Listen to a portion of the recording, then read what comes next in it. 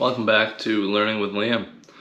I just got back from teaching and today we went over bringing emotion to your speeches. And the last time I had spoken on teaching, I was a little disappointed. I was not happy with the reception that I was getting. I was not happy with how I felt I was teaching the students, but I told myself that I would just throw in a little wrench in things. I would throw a wrench into things. I would change things up. I'd make them interesting again, and I feel that I succeeded in that. Reason being is because today in class, we were talking about bringing emotion to your speech and how you can express emotions through verbal tendencies, through speech, through speaking. And so, as a fun little exercise, I decided that I would hand out index cards, and they were asked to write whatever they wanted on the index cards. It could be 1, 2 sentences, it could be a brief description of what they did this summer, it could be anything. And they did that. And then I got them, I shuffled them up, I numbered them, and I handed them back out. And starting with number 1, they had to come up to the front of the class and see me. And I had a computer with me, and I had a random emotion generator on the computer.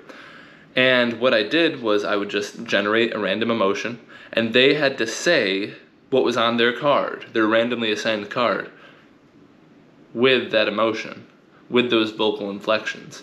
And if the class guessed right, if the class could guess what their emotion was, then they got extra credit on the quiz, or not the quiz, the upcoming speech. So it seemed like people really liked it. Now, that's not to say that everyone liked it. There were definitely those people who did not want to come up and, for lack of a better term, improv in front of the entire class. But they did, and I thought it was pretty cool, and it seemed like they liked it. And they learned a lot, right? They learned how to bring emotions into their way of speaking. If they had to speak with happiness, they'd, try to act a little bit more joyful, and their voice would escalate, and they'd talk a little bit higher, and they'd talk a little bit with a little bit of pep, and they'd have like a hop in their step, and there was a lot of different ways that they could convey that emotion to the audience.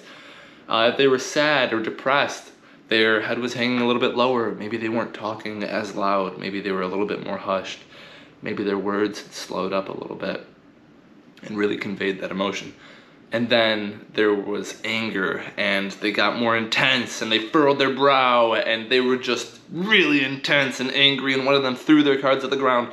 And that's what I was looking for, that sort of class engagement. And it worked. It worked really well.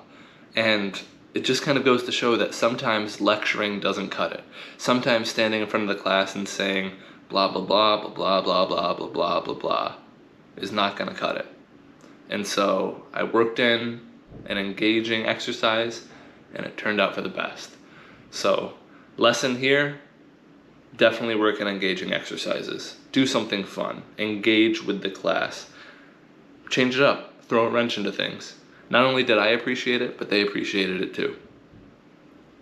That's all I got for today. Till next time.